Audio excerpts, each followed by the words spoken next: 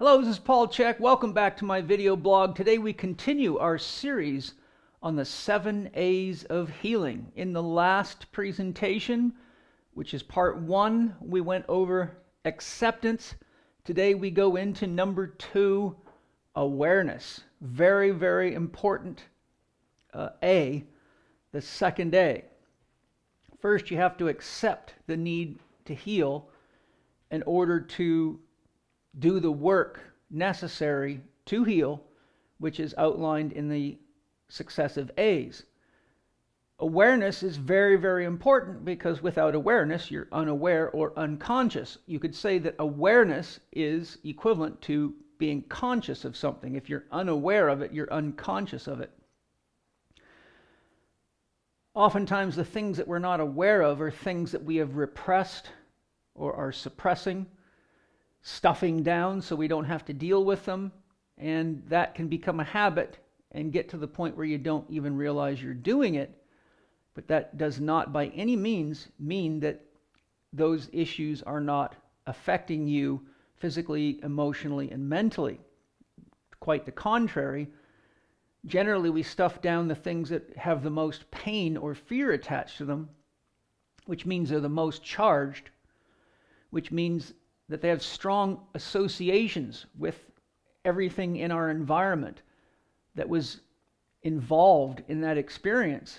And those repressed experiences and their associations begin to link up with everything and everyone in our environment, and they become what is called in Jungian psychology a complex, a set of charged, emotionally charged associations that can literally develop an artificial intelligence, even a personality all their own.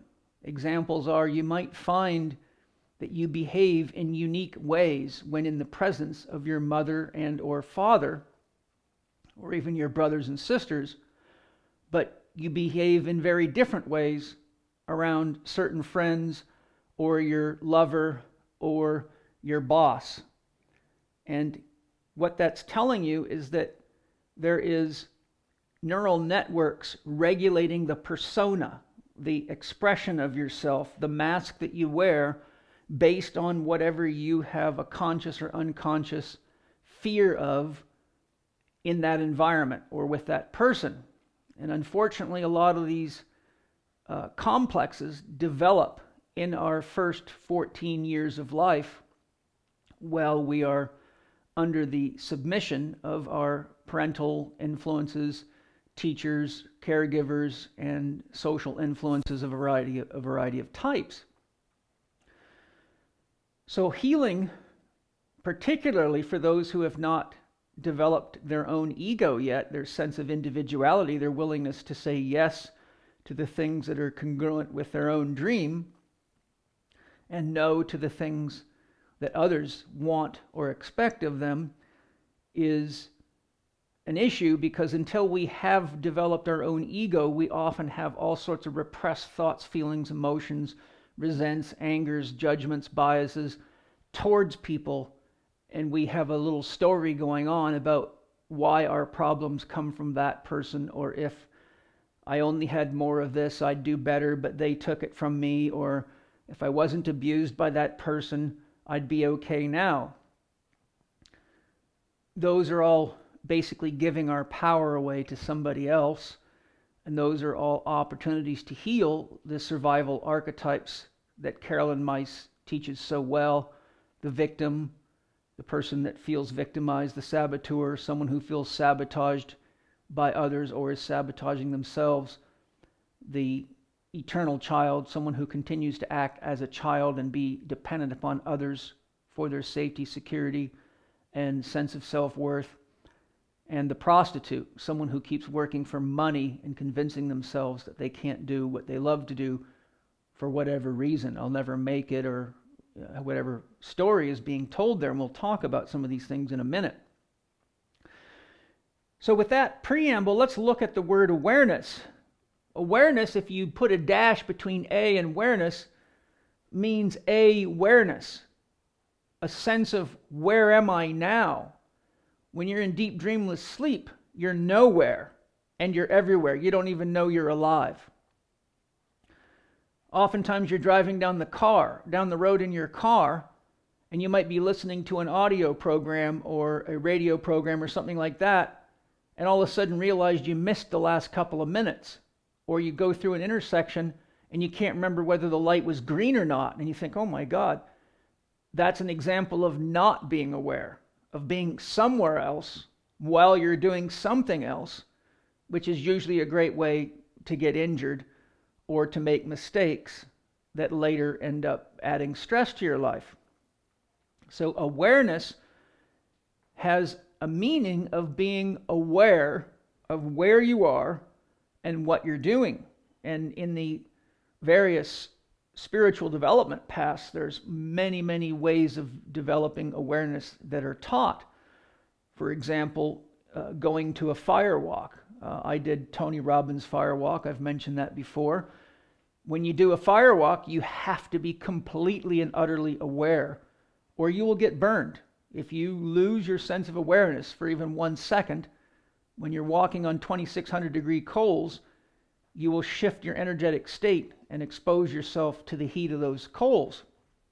If you're not aware of where you're at and what you're doing when you're running a power saw, you will potentially lose a finger. And I've seen that happen plenty of times in my career as a therapist. I could go through a long laundry list of these things. But awareness means where am I? And what's happening? And the first place that we need to be aware that we're at is in our body. And you'd be amazed at how many people that end up with some kind of legitimate crisis that needs healing, whether it be a disease or a relationship catastrophe or a financial catastrophe, are not present within themselves. Sometimes this is due to trauma that's not healed yet.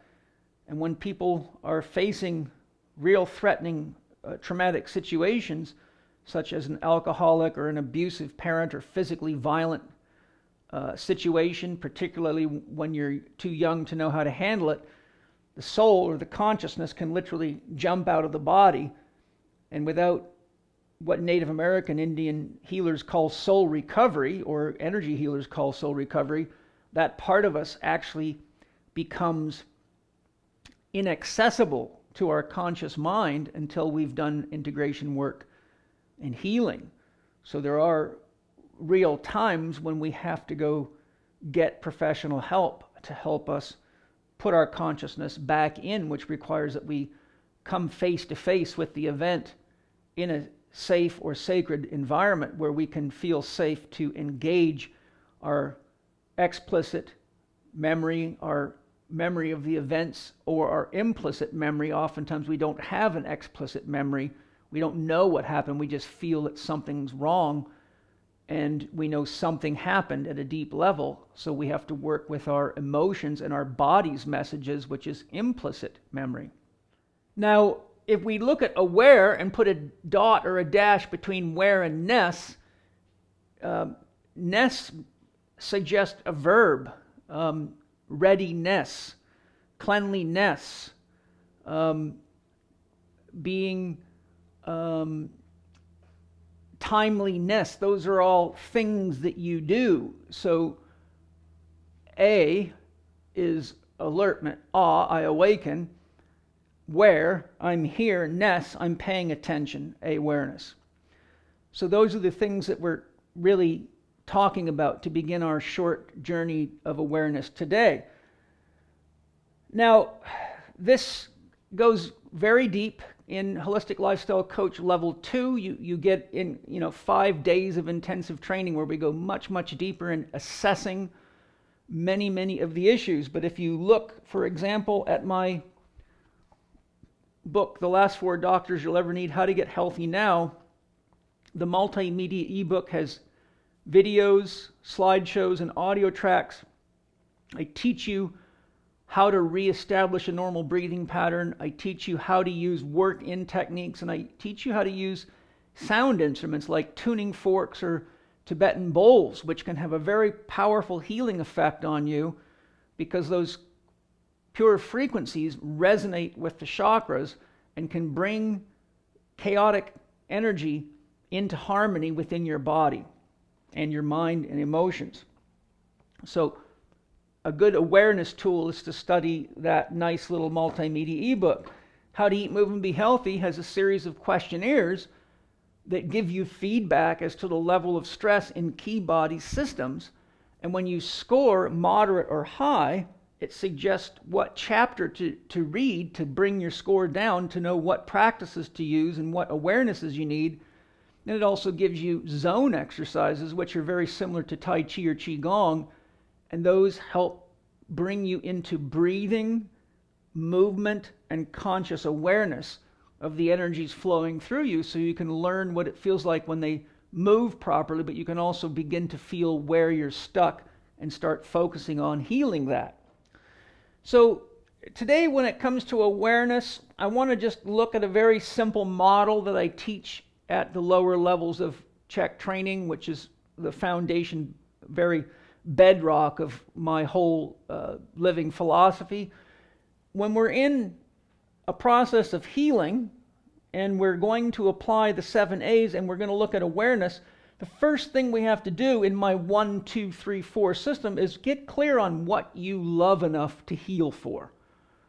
If we don't have a sense of direction, then we don't really have any motivation or inspiration to do the things we need to do, make the changes we need to make. As the old saying goes, if you don't know where you're going, any road will get you there. So identifying what is it that I love enough to set as a dream, goal, or objective, and what do I love enough that my willingness meter is at least a 7 out of 10, so that I have enough commitment to really participate in my own healing. If you don't know what you love enough, then I always suggest people identify what is their nightmare, or the one thing in their life, if they dealt with it honestly and addressed it, would free up the most energy and potentially the most resources, so that you could begin to get more clear on what your dream is or what your love is, and decrease the stress enough that you're not in pure survival mode, so that your creativity begins to flower naturally, and your natural problem-solving abilities and your openness and willingness to engage other wise people that have made that particular journey already is more likely to come online. So first, be aware of what you're doing and where you're at. And good, simple practices are great. Just take any of the courses on mindfulness by people like Jon Kabat-Zinn. Learn to be aware of your food as you're eating it, smells, the feel of your body. Spend time stretching and mobilizing your body and paying attention to where you have soreness or tightness or joint restriction. If you look at my book, How to Eat, Move, and Be Healthy, there's a chart, a diagram that shows you the correlations between each of the energy centers, zones, or chakras, and what are the psychological associations to challenges in those areas, so you can see what the body's suggesting that you pay attention to.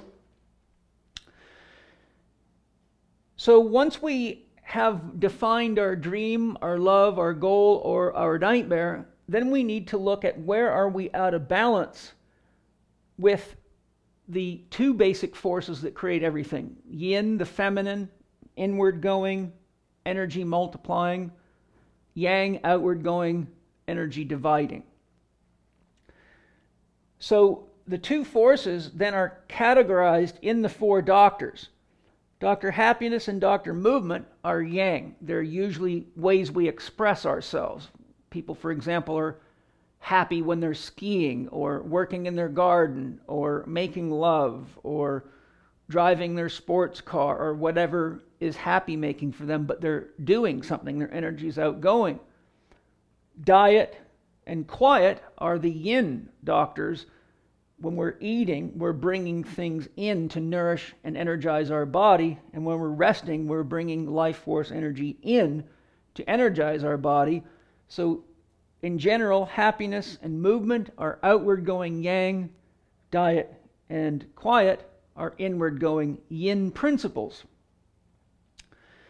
So with that said, let's take a brief look. Dr. Happiness is correlated with the air element. The air element is very much linked to our mind and our thinking processes, and is coupled with the warmth element to produce conscious thought. Dead people are cold and they're not breathing, so there's no thinking or awareness left in that body. So with Dr. Happy, we need to use our mind in order to get clear what we love enough to heal for and grow for and be motivated to become more aware of what is it that's stopping us from living fully and expressing our creativity and being able to forgive and move on. Dr. Happiness is linked to the season spring, and spring is the season of planning. Whenever we start a new project, or we're going to go on a road trip, or begin a project, there is generally the need for some kind of planning so that we can basically map out how we're going to apply our energy, how we're going to acquire the resources, where we're going to need financial support, when are we going to work, when are we going to rest, these types of things. So if we don't have a sense of plan, it's as though we're heading off to try to go somewhere, but we don't really know how we're going to get there, which increases the likelihood of a lot of sidetracking and energy depletion. So Dr. Happy is the domain of getting clear what is happy making. Most people don't actually understand without spending some time what is happy making. They just know what's not happy making for them. So when it comes to core values for Dr. Happy, the first thing we have to do is say, what is happy making for me? And to the degree that we need healing, we've often lost track of what is happy making, and therefore we tend to be oriented toward what we don't want all the time, and that's living out our fears, which is often false evidence appearing real. So we tend to project things into our environment. I'm always going to be broke. Nobody loves me. I'll never have enough. No one will hire me, which is, very, very un-Dr. Happy. But it's very, very powerful. As I shared with you with Arnold Patton's universal principles, if we don't like what's happening in our life, look carefully at what we're choosing unconsciously. So these are very important concepts. Once we know what's happy making for us and we have a plan, we move into Dr. Movement, which is the element of fire. Fire is what moves things into action. And this is the element of summer. When the sun is high, that's when our cortisol levels are the highest. That's the time of the year when we have long days, and that's when we generally get the most done.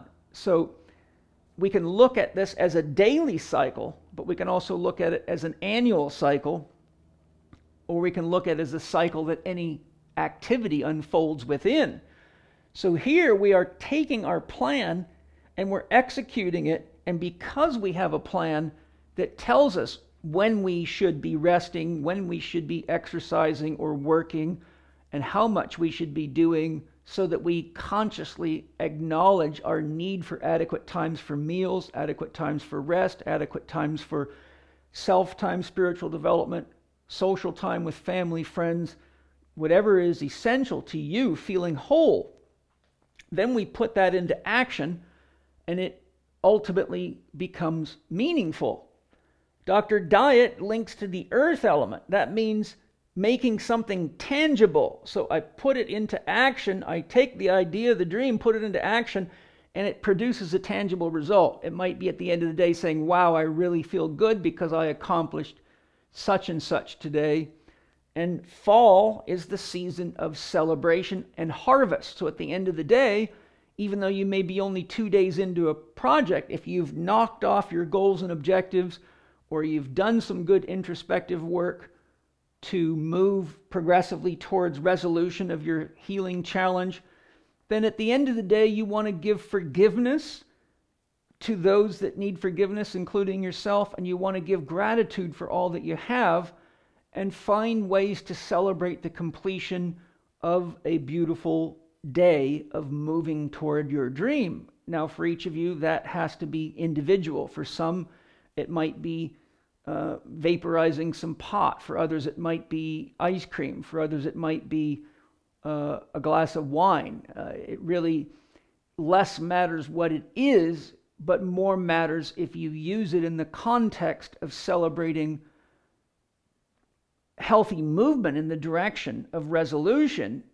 But most people drink the wine and smoke the pot and eat the garbage all day long and then just complain about how shitty their life is. So we have to put, the cart in front of or the horse in front of the cart, so to speak.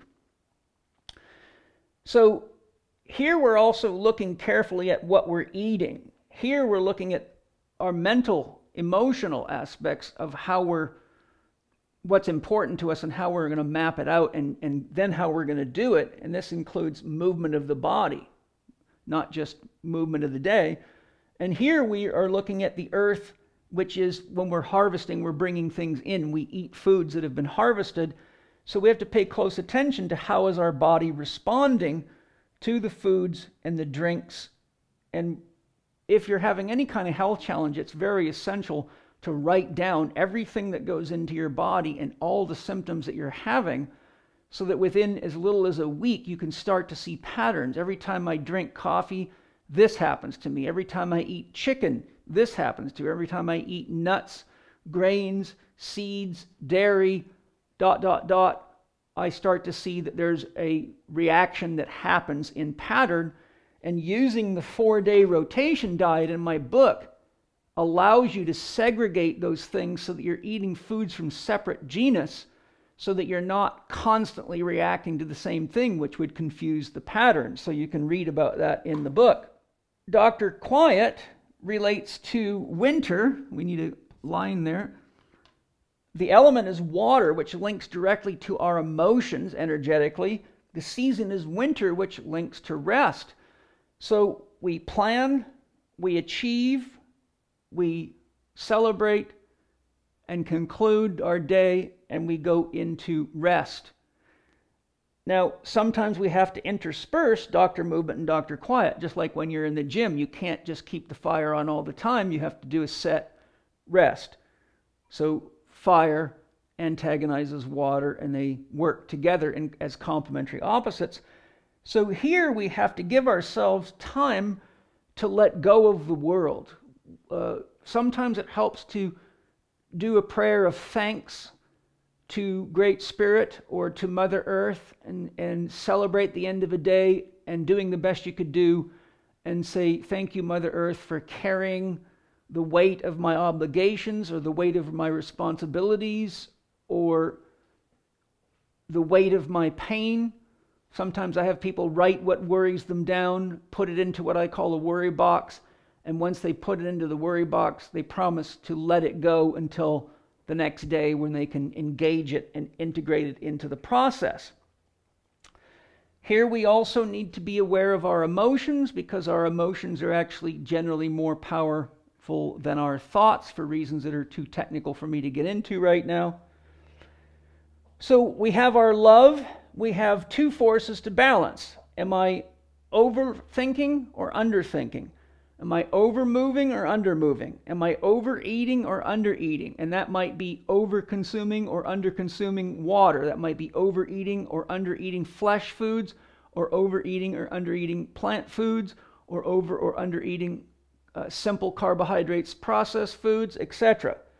Am I over resting, i.e. not participating, or am I under resting because I'm all fire and no rest, which leads to burnout and usually anxiety leading to depression? Then we have to make three choices: the optimal, the suboptimal, or do nothing. The optimal choice is the one that's best for you and everybody on your dream team. The suboptimal gives instant gratification, but usually in some way slows you down or causes stress on your dream team. Doing nothing, if you don't know what you don't have the information you need to make a good decision, then calling a timeout and gathering the information is an effective use of doing nothing.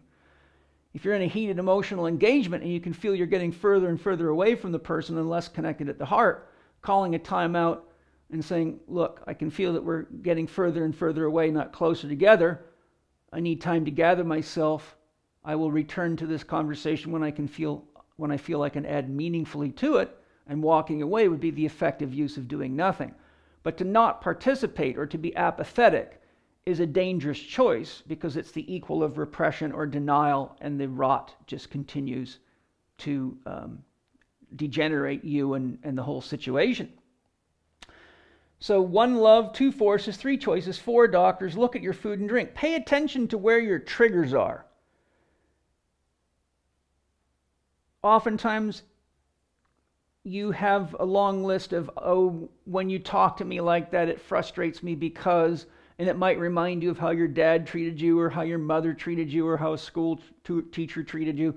But those triggers are really where our most easy access healing is, because we know that that's something that bothers us, and when we have healed the trigger, it doesn't wind us up anymore. We actually have empathy, because we can see that there was a time when that really bothered us, and we now understand it, so we have empathy. We can say, okay, that person's probably suffering from such and such, because I recognize the signs and symptoms of someone who doesn't feel loved, or is overworked, or financially stressed, and I used to be one of those people too. So you can have empathy and compassion for people like that instead of being reactive. So our triggers are really easy access doorways to where our healing is. And the most important thing to remember when you're triggered is that everybody is loving the best they can. We all love the best we can with the training and the awareness that we have, and with the upbringing that we had. And part of being aware is recognizing where it's now your turn to grow. Mom and dad did the best they could. School teachers did the best they could. But an adult takes responsibility for themselves and moves forward to finish the job of their own evolution and their own creation, and takes responsibility for what they grow within themselves. And one of the greatest ways to begin healing is simply recognize everyone was loving the best that they could. And now is our chance to evolve our family, or evolve in general, so that we can take advantage of this opportunity of heightened awareness. When the pain teacher shows up, it's a gift of awareness. We can now capitalize on the fact that we can see where our weeds are growing and do the work to pull them out by the roots. Now, some awareness training that's very simple. This comes from the Christian contemplatives. If you just sit and go get relaxed and go into meditation and try to focus your mind only on the numbers 1 through 10, and simply just count inside of yourself 1, 2, 3, 4, and every time a thought jumps into your head, you start over again. And you realize you lost awareness. Very simple exercise, and it works for sure if you practice it. So focus 1, 2, 3, and if all of a sudden, oh shit, I forgot to unlock the front door, or I got to remember, whatever it is, you go back to 1. Don't worry, I've heard monks say that they've been doing it for 30 years and they're lucky if they get past 4, but that's the key issue, is continuing to practice. And so it teaches you how to bring your mind to be fully present with what you're doing, which is counting from 1 to 10. Many people want some fancy dancy, high-tech, spiritual, modern, new age magic shit, when really, if you just learn to count to 10 and not lose your train of thought, you'll already be ahead of 99.99% of the people on the planet. Now, in closing, when people would see Carl Jung with chronic challenges in their life or health problems, he would ask them, what is your unmet task? Inevitably, he saw over and over again that where people were wriggling and wiggling and complaining and bitching and blaming and poor me, if only I woulda, shoulda, coulda, didn't, there was inevitably an unmet task. That task might be forgiving yourself. It might be accepting that everyone's loving the best they can and doing your best to love yourself and others the best you can. It might be to forgive others that have harmed you. It might be to ask for forgiveness from people who you've been rude or abusive to. But there's an unmet task very frequently when there's a need for healing. And it's our work to become honest and congruent with ourselves to determine what the unmet task is and resolve it. And that often frees up enough energy to heal about anything and makes us more conscious. Steiner felt that whenever there was a person with a chronic health problem, such as a disease or any chronic degenerative condition, irritable bowel syndrome, those types of things, that there was a secret story that they were telling themselves. And he felt that if we work with them as doctors, therapists, and help them identify what their secret story was, that they would begin to heal. And you'll see that, interestingly, Jung and Steiner, who were out in the world at the same time but didn't have a lot of contact with each other, came to the very similar realizations. The unmet task is usually linked to your secret story.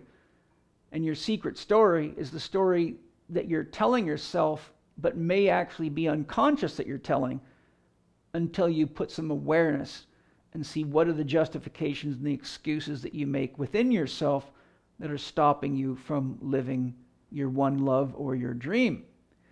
So that's my short lesson on awareness today. I hope you've enjoyed it. We'll come back in our next segment and we will talk about anger, for better or for worse when it comes to healing. So thank you for joining me today. I'm Paul Chek. Check out our HLC1 online program. That qualifies you to come into our Holistic Lifestyle Coach Level 2 to learn how to do this with a lot more tools and go a lot deeper, both for yourself and the many people in the world who could really use some good holistic healing today. You can also look at my Chek 4-Quadrant Coaching Mastery, which gets quite deep into the archetypes that need healing in most all of us, which is the survival archetypes, the Imago Dei, image of deity, mother, father, and child. So thanks for joining me. Look forward to sharing with you soon.